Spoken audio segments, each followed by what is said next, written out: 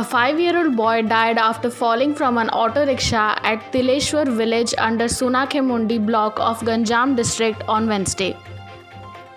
Congress Legislative Party leader Narasingha Mishra said the budget will be of no use in the socio-economic development of the state. Leader of opposition Pradipta Nayak, while terming the budget as hopeless, said that the state government has committed a fraud on 20 lakh farmers who will now be deprived of Kalia assistance due to reduction in the budget allocation.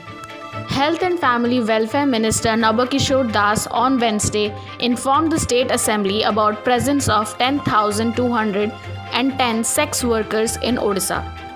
Soon after, pathological report of Bhubaneswar-based Amri Hospital indicating a patient detected with coronavirus went viral on social media, Odisha Health Department and the hospital authorities issued clarifications in this regard.